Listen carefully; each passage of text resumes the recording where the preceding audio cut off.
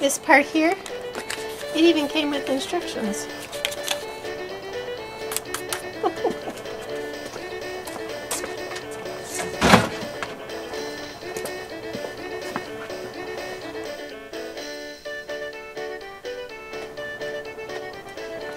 Okay, got the shelving out. Got some nice sidebars. And got some glass here. Shelving. This is tempered. Cut this down a little bit. Make a solar oven top out of those glass shelvings. Those aren't going to be wasted. Okay. The motor in back looks like it's screwed from underneath. So it looks like I'm going to have to take this forward. I'm going to get a board and stick it under there so I don't bend the hinges there. Because I might want to be using these hinges down here. I might want to be using those hinges for your door to cover up at night when it gets cold. So I need to go find a 2x4.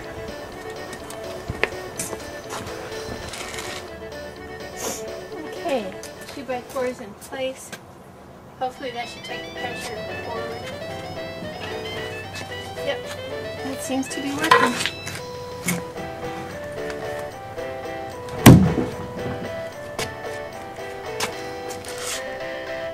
Oh yeah, there's that darn little screw there.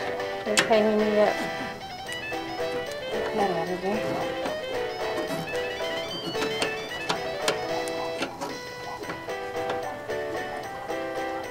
Now let's see what else we got to do. Okay, I took a break for lunch and it's almost sundown here. It's probably around 6 o'clock. But I got the pressure line crimped and cut. I squeezed it with pliers and cut it off there, and I got these lines cut, and it's just a matter of getting rid of this thing, getting it out of there. Got the 2 lines cut down here. These are cut off. Now I can lift this back up and go back inside and lift that I think it's a condenser unit out of there. But I say we got everything out of there in one day at least. And so now tomorrow morning I can start sawzalling, take the sawzall to that midsection and get that out of there. Okay, not bad work. Well, I got the refrigerator down okay, but now as a single woman, I have a hard time getting it back up. So I'm going to try to shove this little card under there. And if I can get a lift under there, to get it back up like a little lever. Let's see, maybe on this side. Yeah. And just get this up there and get my fingers under it.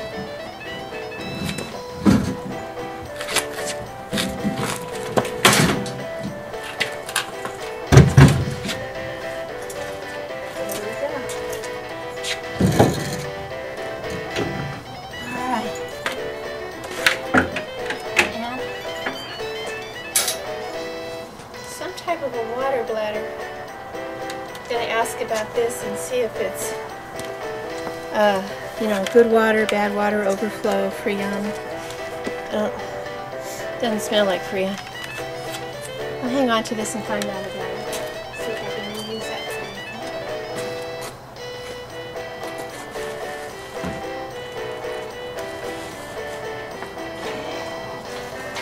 Put the little cart down.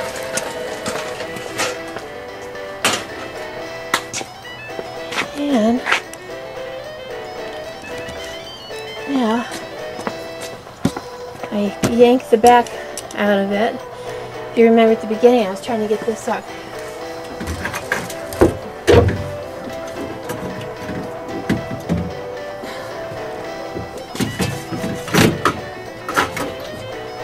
Yeah, even with the back pulled out, I still can't get it out. So it looks like it's crimping to me.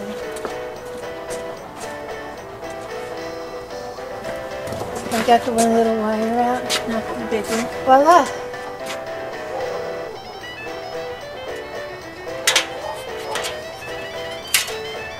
This, I don't hear any gas escaping. I don't smell anything.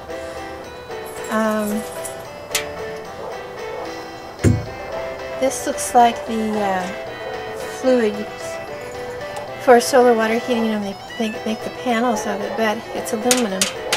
And I know from the little bit of welding I've done, you don't want to do aluminum.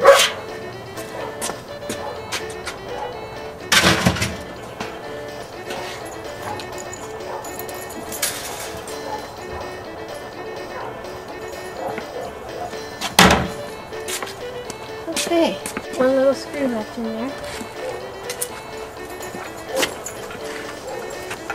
These are all hex screws, and they're this one little tool has let me take them all out. I haven't had to change it all.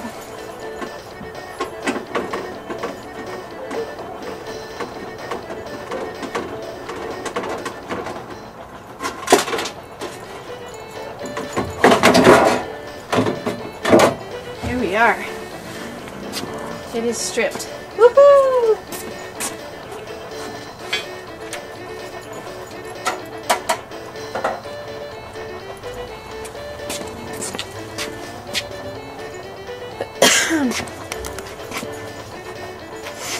Okay, it is stripped from top to bottom, bottom to top. Now the only thing I've got to do is tomorrow take out this midsection with my Sawzall and leave in this raised portion right here, because the hot end of my solar heater will be resting on that to raise it up. Super. Okay. Well, thanks for being here today, watching it so far. Had to strip the refrigerator down to get it ready for the solar heater. And besides dirty hands and a little bit of sweat, it really wasn't that hard. And I'm not a mechanical person. So tomorrow's the fun part, the Sawzall. Hope to see you there.